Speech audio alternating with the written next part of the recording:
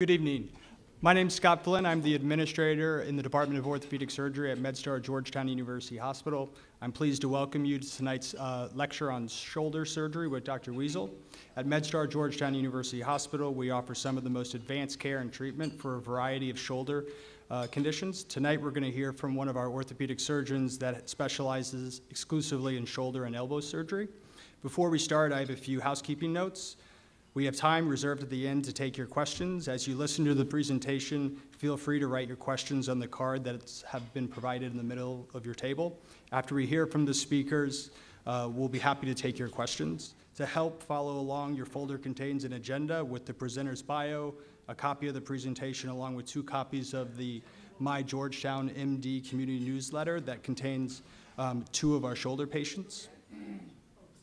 At the end of the evening, we would greatly appreciate if you could take a few minutes to complete the survey that's located in your folder so we can use your comments to continue to create beneficial community lectures in the future. I'd like to now introduce Dr. Brent Wiesel. Dr. Wiesel is a fellowship-trained orthopedic surgeon and chief of shoulder surgery at MedStar Georgetown University Hospital. Dr. Wiesel is an associate professor at Georgetown University School of Medicine and is an expert in the latest techniques, including minimally invasive arthroscopic surgery and reverse shoulder replacements. Please join me in welcoming Dr. Brent Wiesel.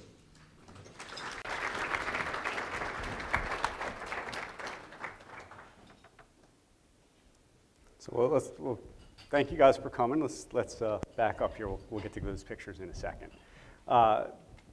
First, it was a very nice introduction. Thank you very much, Scott. I want to start by thanking our marketing team of Pyle and Jenna, who really done an excellent job of putting this event together tonight. And I'd also like to thank all of you guys for coming. So, I mean, I spend a lot of time thinking about shoulders. It's really what I do all day. I spend a lot of time studying them. And I always enjoy the opportunity to kind of share that knowledge and hopefully use it to help some other people. And frankly, when we went to put this event together, we were expecting 75, 100 people. And we really had well over 200 people that wanted to come, so we really appreciate you all taking time out of your schedules to come in here tonight and listen. And hopefully I can at least impart you with something that made it worth your time. So on that note, this is sort of the plan for the night. We'll talk a few minutes about my background and how being a shoulder and elbow surgeon is a little different maybe than being a general orthopedist or sports medicine doctor. We're going to go over the anatomy of the shoulder just so that we all know what we're talking about and are coming from the same spot. And then I thought we'd spend some time talking about the 2 most common problems that we see in the shoulder, first being rotator cuff disease and the second being arthritis. And then following that, one of my patients, Barbara, has been gracious enough to come in. She's going to talk about her experience with surgery for a rotator cuff tear and the recovery from that. So I am a true Washingtonian. I was raised over in Bethesda. I went to St. Albans and then went to college at Georgetown and actually spent a year after college working as a healthcare consultant at the advisory board company down at the Watergate. The reason I stayed in Washington is I was training for the Olympics in whitewater slalom kayaking, which is a sport sort of like downhill skiing, except that you're in a kayak, but going down rapids, going through gates. And so the national team for that centered here in Washington. Unfortunately, not so good for the shoulder. So those pictures you see on the right are actually my shoulder. So when I talk about shoulder surgery, I've been there. I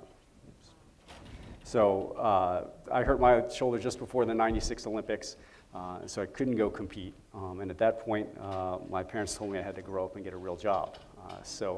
As my wife likes to say, we then spent our 10 years in Philadelphia. So that's where I did all of my medical training. I went to medical school at the University of Pennsylvania, stayed to do my orthopedic residency there, and then did an extra year specializing just in shoulder surgery at the Rothman Institute, which is really the premier place for shoulder surgery in the US. It's the busiest center in the country, which is at Thomas Jefferson in Philadelphia. And then in 2008, I came back here to start working at Georgetown, where I'm head of the shoulder service and serve as an associate professor in the medical school. And I do all my surgery at Georgetown and see patients there, but I also see patients at 5454 Wisconsin Avenue in Chevy Chase, which is right at the black building right across from Clyde's, as well as over in McLean, which I know, having grown up in Maryland, and we're in Maryland now, may as well be in California. But I will actually tell you, the McLean office is, and a lot of depending on the time of day, closer to right where we're standing right now is closer to here than even the Chevy Chase office. Great office, parking, actually a great place to go. And it's good to go into Virginia every once in a while. They've got good beer and wine stores. It's a great place to go. So before we jump into the shoulder, just a little bit on what's different between a shoulder and elbow surgeon and some of the other folks that take care of our shoulder. So when we used to train orthopedics, and we still do train them this way, we all spend 5 years doing all parts of orthopedics, and that makes you a general orthopedic surgeon. But about 20 years ago, we realized that the technology and the sophistication of what we were doing was advancing to the point where it's very difficult for anybody to really be proficient at everything. And so at that point, people started subspecializing. You typically subspecialize in one joint or one area of the body. So you'll have people that do just hip and knee replacements. We have foot and ankle surgeons. We have hand surgeons. We have spine surgeons. And then we have two types of surgeons that really specialize in the shoulder. One are sports medicine surgeons, and their extra year of training is really in arthroscopic surgery. And so they do a fair amount of shoulder surgery because about 60% of what we do in the shoulder can be done arthroscopically through a camera with small instruments. But they also do, the majority of what they do is actually knee surgery, and then they do some hip and some ankle surgery as well, and also take care of athletic injuries like concussions and that sort of thing. The second group that does shoulder surgery are the shoulder and elbow surgeons. And those are folks like myself, where that's all we do. So we take care of kids really all the way from adolescents that dislocate their shoulder all the way up through people through the rest of their life. And so we do both arthroscopic and open surgery, including fractures and shoulder replacements, which we're going to talk about here in a few minutes. And so I think that gives us a little bit different perspective, seeing the continuity of the shoulder over the entire lifetime. And it's just a little bit different view on things. And so, I mean, this is really all I do. As my staff will make fun of me and be like, they want to confuse me. Instead of going right, left, right, we do 2 right shoulders and then a left. But so there's no knees, there's no hips or anything else in there. So that said, in order to sort of talk about the shoulder, we got to make sure we're all on the same page. And so, when you think of the skeleton, we all obviously know the bones. And anytime 2 bones meet, you have a joint. And those joints are lined by articular cartilage, which make 2 surfaces essentially 1,000 times smoother than ice that let the bones slide on each other. And then what holds those joints in place are the ligaments, which you can think of as rubber bands that cross the joint that allow them to move but keep the joints where they're supposed to be. And then to actually move the joints, you need the muscles. And anytime the muscle is attached to the bone, it goes through something called a tendon, which is a fibrous cartilage or fibrous tissue that allows that muscle to insert in the bone, and that's what moves the joint. And in the shoulder, you have the greatest range of motion of any major joint in the body, and so the muscles and the tendons become much more important than they are in some of the other joints, such as the hip joint, where the joint itself really holds itself together. So when we talk about the shoulder, we're really not talking about one specific joint, we're actually talking about 3. So you have the ball and socket joint that everybody thinks of, but you also have another joint where the collarbone meets the top of the shoulder blade. That's called the acromioclavicular joint. And then you have the joint where the shoulder blade actually attaches to the back of the body, and that's the scapulothoracic joint. We then do have those same ligaments that span the ball and socket joint. But again, because the motion is so great in the shoulder, if those ligaments were tight all the time, you wouldn't be able to move. And so the shoulder relies much more on the muscles and the tendons associated with those muscles than most joints. And that's why you hear so much about the rotator cuff, because the rotator cuff is those small muscles that help stabilize the shoulder. So the rotator cuff is a series of 4 muscles. So in the front, you have the subscapularis, which is, you're looking at the screen there, we're looking from the front at the picture on the left. That's the biggest of the rotator cuff muscles. And then balancing that out in the back, if you look on the right picture, you have the infraspinatus and teres minor muscles. And then at the top, you have the supraspinatus muscle, which is the one you hear the most about because that's the one that's most commonly torn and most commonly causing pain. The reason for that is because as that supraspinatus muscle and then its associated tendon run out towards the ball. They run underneath the top of the shoulder blade, that acromion there. And so the way it slides back and forth underneath the acromion is through a sac of tissue called the subacromial bursa. And that bursa can get inflamed, and that can cause pain, or the rotator cuff tendon itself can start to degenerate and then eventually tear, also a source of pain. The other thing that can contribute to that is that roof to that space, the acromion, can be different shapes. So if you look at that picture over on the right side of your screen, you'll see the 3 different shapes that we see of acromion. Sometimes they're flat, sometimes they're curved, and sometimes they can have a big hook to it. And when people talk about having a bone spur in their shoulder, that's what they're talking about. Now, you go into the doctor tells you you have a bone spur. That bone spur has actually been there in all likelihood your entire life. The question is, why is it bothering you now? And it doesn't mean that we have to get rid of it in order to make you better. A lot of times we can make you better without removing it. Occasionally we have to remove it, but most of the time we can make you better without that. So when people come to see me for a shoulder problem, they've typically had it for quite some time and gotten a whole lot of opinions from everybody they know about it and heard just about everything from arthritis to bursitis to tendonitis to bone spur to impingement to, oh my God, it's your rotator cuff, which a lot of people think is worse than death. So we're going to spend a little bit of time here now sorting through kind of what causes problems with the rotator cuff and what's really going on there. And that rotator cuff disease is by far the most common thing we see in the shoulder for the reasons we just talked about, in the sense that the shoulder really is driven by those 4 small muscles, and they help to stabilize the joint and make it work. When you start to get pain from the rotator cuff, there are several places it can come from. That bursa, that sac of tissue, can get inflamed. That's called bursitis. The rotator cuff tendon itself can start to degenerate a little bit, and that's called impingement, or that's called tendonitis.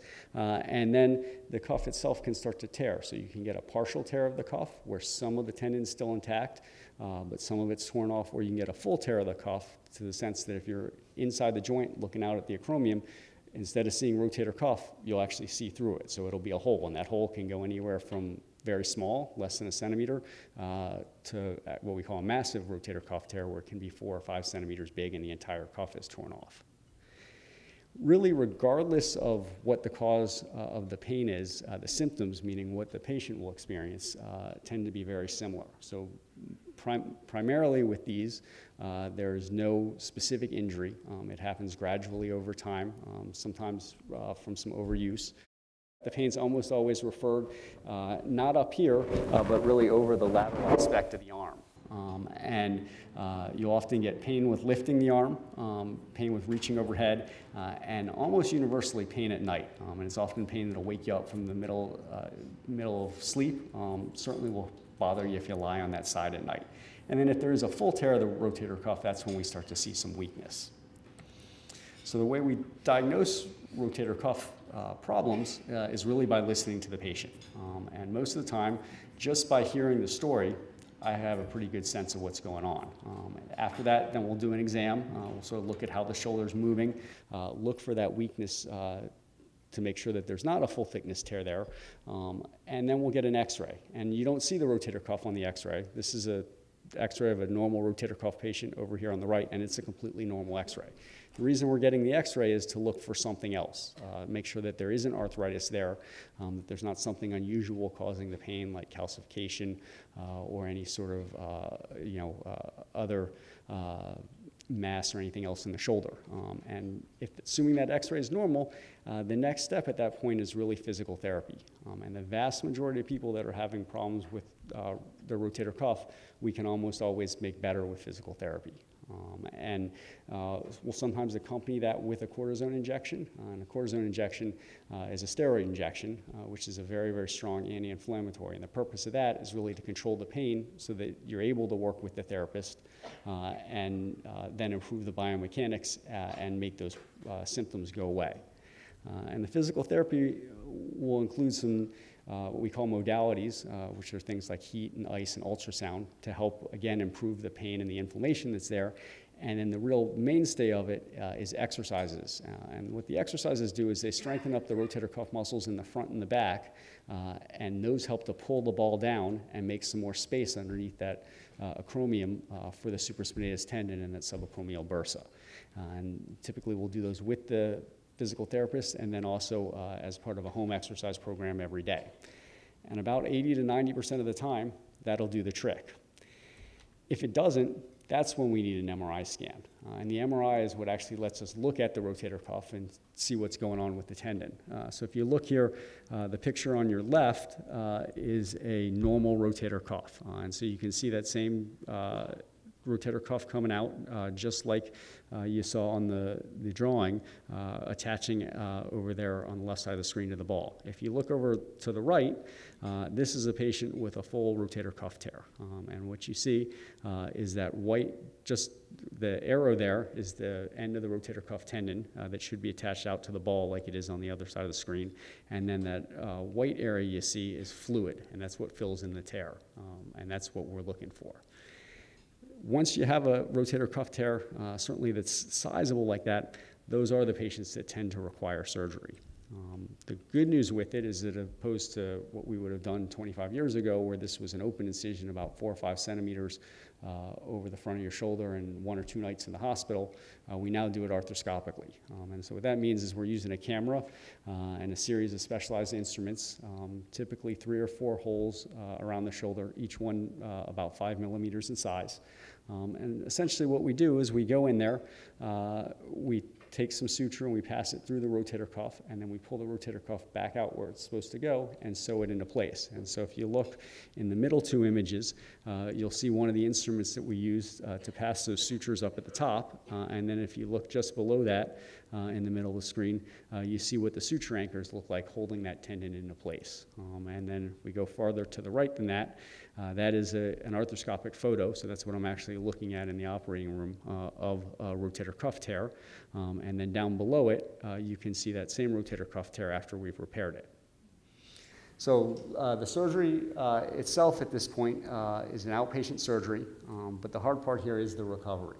And I think Barbara will talk to you about that a little bit in a few minutes. But it's a month in a sling after surgery, another 6 to 8 weeks after that, depending on how big the tear is, where you can use the arm at waist level, but no reaching or lifting with it. And you're working with the physical therapist where they're moving your arm or you're moving the arm using the other arm at home to try and regain some of the range of motion. And during that time, we're waiting for that tendon to heal. And it really takes between 10 and 12 weeks for that tendon to grow back into the bone. At that stage, we then need to build the strength back up in the shoulder. So it's typically another 3 months of strengthening exercises with the physical therapist to get you back to where you want to go. But the good news is it is a good surgery. It's about 90 or 95% good to excellent results. And at the end of that road, people tend to be very, very happy with it. So we're going to shift gears a little bit now and talk about arthritis. So we've talked about the rotator cuff, which is unique to the shoulder, and that's a tendon wearing out. So the other thing that typically wears out in the shoulder is the joint surface itself, and that's the cartilage. And so the definition of arthritis is when you wear out the cartilage that lines those joints. And arthritis in the shoulder is the same thing as what you see in the hip and the knee. Again, it's that arthritis wearing out, or excuse me, it's that cartilage wearing out. The difference is in the shoulder, there are 2 different types of arthritis. So you can have what we call glenohumeral arthritis, which is the same as the arthritis you get in the hip and the knee, where all that wears out is the cartilage. In that case, your rotator cuff is still working well. What we tend to see is like this picture over here on the left. So if you look at the picture in the center, that's a normal shoulder. If you look over on the left, what you see is the space between the ball and the socket is now gone because you don't see cartilage on an x-ray. Cartilage shows up as clear space. And so once you see those 2 bones touching, that's a bad thing because that means the bone surfaces are touching and there's no cartilage left there. And then in response to that, what your body will do will be to make some more bone.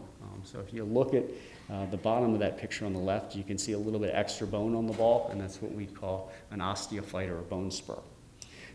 The second type of arthritis that we can see in the shoulder is something called rotator cuff tear arthropathy. And what that means is that you've worn out not just the cartilage surface, but also the rotator cuff. So now the ball, instead of saying centered on the socket, which is what the rotator cuff helps it to do, the ball now rides up and is sitting right underneath the acromion, and again, you're missing the cartilage as well, so you also have the arthritis component in there.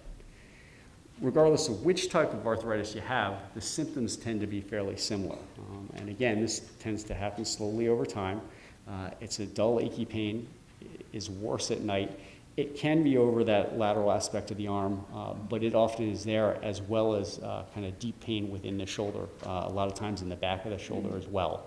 And then what really tends to hurt you here is moving the arm. And you'll often feel kind of a catching or clicking when you move the arm. And what that is those two surfaces that used to be 1,000 times smoother than ice starting to look a little bit like a gravel road. And so that catching is exactly what you're feeling. And so the diagnosis of this is actually, in some ways, a little bit easier to make because the X-ray really makes the diagnosis for you. So we get the same history, we do an examination, and we'll often see some loss of motion or some stiffness in the shoulder. But then on the X-ray, we'll see that joint space gone, and we'll see the typical signs of arthritis. Little bit more difficult to treat in the sense that without surgery, we can often make the symptoms better, but we can't make the disease itself go away. So there's no way without surgery, unfortunately, to put the cartilage back. Although we often, especially in the early stages, can really make the symptoms much better. And that typically consists of anti-inflammatory medicines. So medicines like Advil or Aleve. Or I like a medicine called Feldene, which is a prescription medicine because you only need to take it once a day, so it lasts a little bit longer. Physical therapy we'll use to try and help maintain the range of motion or stretch the joint out a little bit. And then here a cortisone injection can also be useful in terms of making the pain better. We put it in a little bit different space, or a little bit different spot. So instead of putting it up above the rotator cuff in that subacromial bursa, we actually put the medicine in the joint itself. And that will calm down the inflammation. It can often make people better, sometimes for a few months, sometimes for several years. Once all of those things stop working, the next solution here is surgery, and the surgery consists of a joint replacement. And so there are two types of shoulder replacements, one for each type of arthritis. So if your rotator cuff is working, all we need to do is replace the cartilage. And so what we do is we replace that with what we call an anatomic shoulder replacement, which is a shoulder replacement that looks exactly like a normal shoulder. So if you look here over on the left is that same patient with the glenohumeral arthritis. And then in the center is a drawing of the shoulder replacement we use. So there's a metal stem that goes down the humerus that has a metal ball that sits on top of it. And then there's a plastic socket there, the glenoid component. And that gets cemented into the shoulder blade. And so if you look on the right, that's the same patient after a shoulder replacement. And you can see the ball and the stem. What you don't see is the socket, and that's because that's made out of plastic, and that doesn't show up on an X-ray. And so if you see that little straight line, little metal straight line there, that's a marker that we put in the socket so that we know where it is. And that tends to be a very good operation. You're in the hospital for one night afterwards. A sling for the next 6 weeks because we do have to detach the subscapularis, the front rotator cuff muscle, in order to get to the shoulder. And so the purpose of the sling is to allow that to heal. During that time, we have the patients working with the physical therapist to move the shoulder some, but within a limited amount because we want to protect that repair. And then by 6 weeks, that's healed. So we come out of the sling, and then we start actively moving it and strengthening it. And typically, you need about 4 to 4.5 months of physical therapy, and then it, like all joint replacements, continues getting better and stronger for about 12 to 18 months after the surgery. And that is a great operation, really gives very good results, both for pain relief and improving patients' function, and it's proven to hold up very, very well over time with about a 90% survival rate at 15 years. And that picture on the right is 2 patients of mine from Southern Maryland where the nephew came up to see me. He got a shoulder replacement, was quite happy with it, and then said, it's really too bad that my aunt is too old for this surgery. And I said, it's very rare that we ever tell somebody who's healthy that they're too old for any surgery, especially this surgery. And we'll do it people well into their 90s who really will benefit from it. And so she came up and saw us, and she actually got a shoulder replacement as well, and both very happy. So The other type of arthritis, if you remember, is the rotator cuff tear arthropathy, and that's where you're missing both the cartilage as well as the rotator cuff. And so just like a normal shoulder needs a rotator cuff to function, a shoulder replacement needs a rotator cuff to function. So in that situation, what we have to do is use a special type of shoulder replacement called a reverse shoulder replacement. And what we're reversing is we're putting the ball on the socket side and the socket on the ball side. And that allows you to compensate both for the cartilage loss and for the rotator cuff deficiency. So if you look at the picture over on the left, that's the picture we saw before of the patient with excuse me, rotator cuff tear arthropathy. And then if you look in the center, that's the reverse replacement. So again, it's a metal rod going down the humeral bone, but then sitting on top of that rod, instead of the round ball, you see that plastic cup. And then, moving to the center there, you see the ball, and we mount the ball with a metal plate onto the socket. And so if you look over on the right, that's what that looks like when it's all said and done. And again, similar sort of recovery, 1 night in the hospital, a little bit different here in that we've changed the anatomy fairly drastically, and so we actually don't do any therapy at all for the first 3 weeks, and we just keep people in a sling to let the arm get used to the new position. And then at that point, we're able to gradually increase the activity and typically start some physical therapy at about 6 weeks, and again, about 3 to 4.5 months of physical therapy. And patients continue to get better for about 12 to 18 months after the surgery. And again, this has great results for pain relief, and it does significantly improve people's functions, although it never works quite as well as a standard shoulder replacement, because again, we're trying to compensate for missing 2 different things. The other situation where we'll use this quite a bit is in people that have had shoulder surgery, especially shoulder replacements or surgery for fractures, that hasn't worked. This tends to be a great operation, something we didn't have about 15 years ago, and it really gives us a much better way to help those people that we really had no option for, or no ability to do before. So in summary here, rotator cuff is the most common cause of pain in the shoulder. Almost everybody will have pain from it at some point in their life. It can almost always be made better with physical therapy. Occasionally it can't, and if it does require surgery, we can do it arthroscopically. It's an involved recovery, but it tends to have excellent results. And then arthritis is associated with decreased range of motion and clicking or catching in the shoulder.